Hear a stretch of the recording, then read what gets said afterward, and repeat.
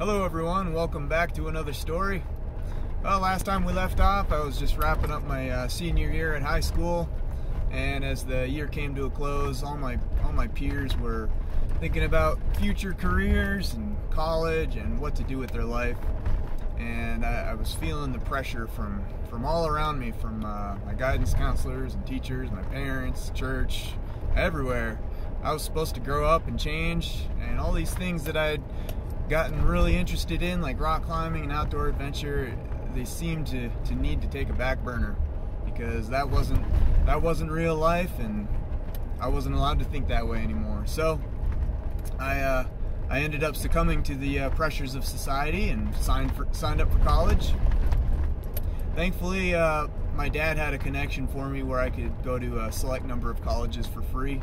One which included Northwestern College down in Minneapolis-St. Paul area. So towards the end of August, I signed up for the soccer team down there and headed down there to start a new life. As soon as I arrived down there, it was immediately apparent that I must have picked the most conservative Christian college in the country, or one of them.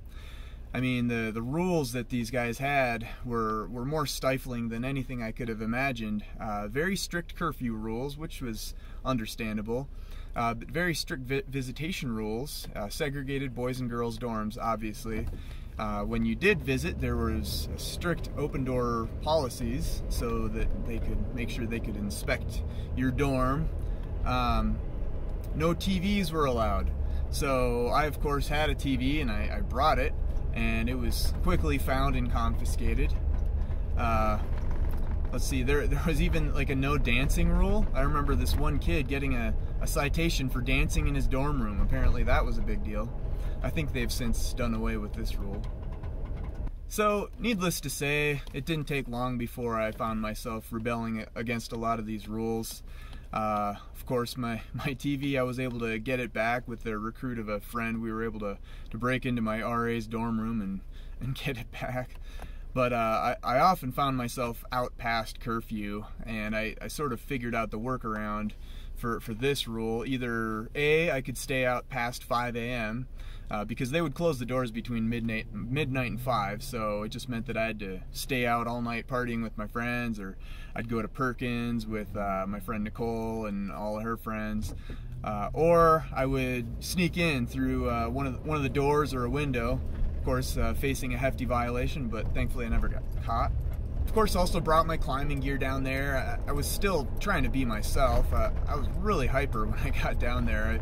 I wound up trying to devise all sorts of little party tricks. We'd like climb buildings like I'd done in Duluth. We'd sneak into closed campus facilities. I rappelled off a bridge once.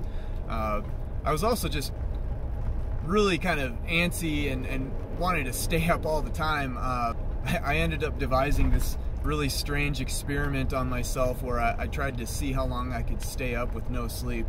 I guess this was basically out of pure boredom, and I did it on multiple occasions, but I happened to be taking a psychology class at the time, and I had heard that you can hallucinate and have other strange things happen to you if you stay up for way too long.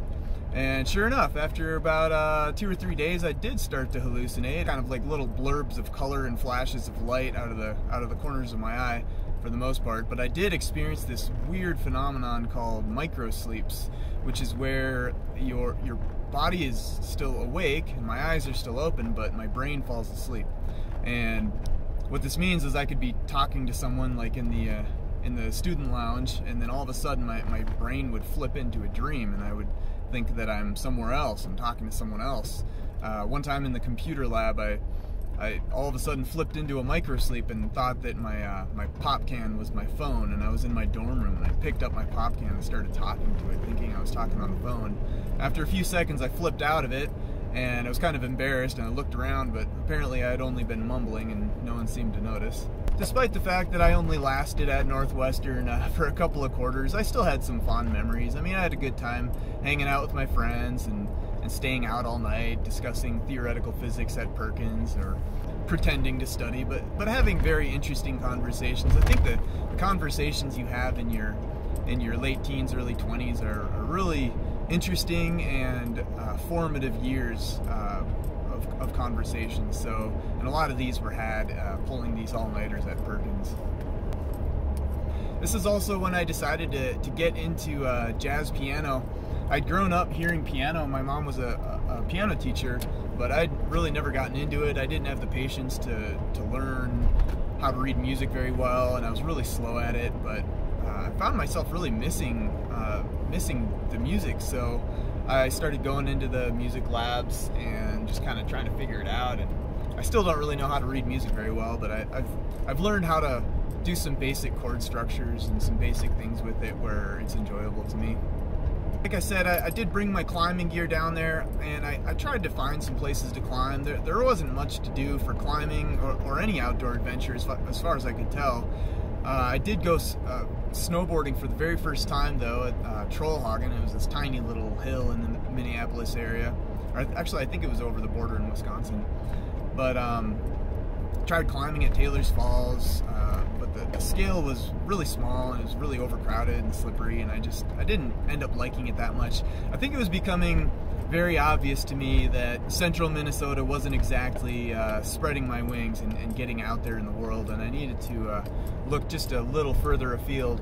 So I started trying to figure out what I might do. I knew that I wanted to travel and get out of the country, and again, I still wasn't allowing myself to think that I could just go and be a climber or something like that. The thought of such a thing had never really occurred to me, of going to be a climbing bum. Of course, that would come later, but I still had these pressures of like my parents and my religion, the church, and all that stuff telling me that like I needed to do something that was responsible. And like my parents were really big into volunteering, and so what was modeled to me was that you go and volunteer, and you know, regardless of whether it's something that you may or may not be into, that's what you're supposed to do. So I researched a few different volunteering opportunities and found one in Honduras. This is through a connection of my dad's, and